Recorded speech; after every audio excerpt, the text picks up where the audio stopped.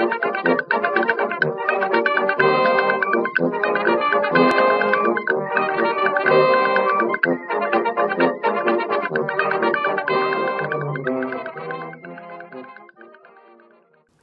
to Oldie Goodie, a bi-weekly show where I'll be giving you suggestions on old films, we're going to go 1975 or prior, that are often overlooked or unknown to modern audiences. These are films that I personally love and want to share the love of with you guys.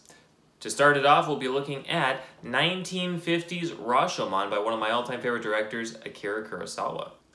Rashomon stars Toshiro Mifune and tells the story of the murder of a man and the rape of his wife from 4 different perspectives, each perspective giving a different view of what actually happened. The film is in black and white, but don't let that scare you away. This film is truly a masterpiece and is often considered one of the 10 greatest films of all time, and for good reason.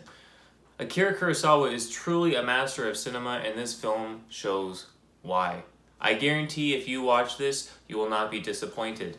I highly recommend picking up the Criterion Collection Blu-ray. I got that not too long ago as an upgrade to my previous copy, and the picture is beautiful, the audio is beautiful. You can't go wrong. Until next time, thank you for watching.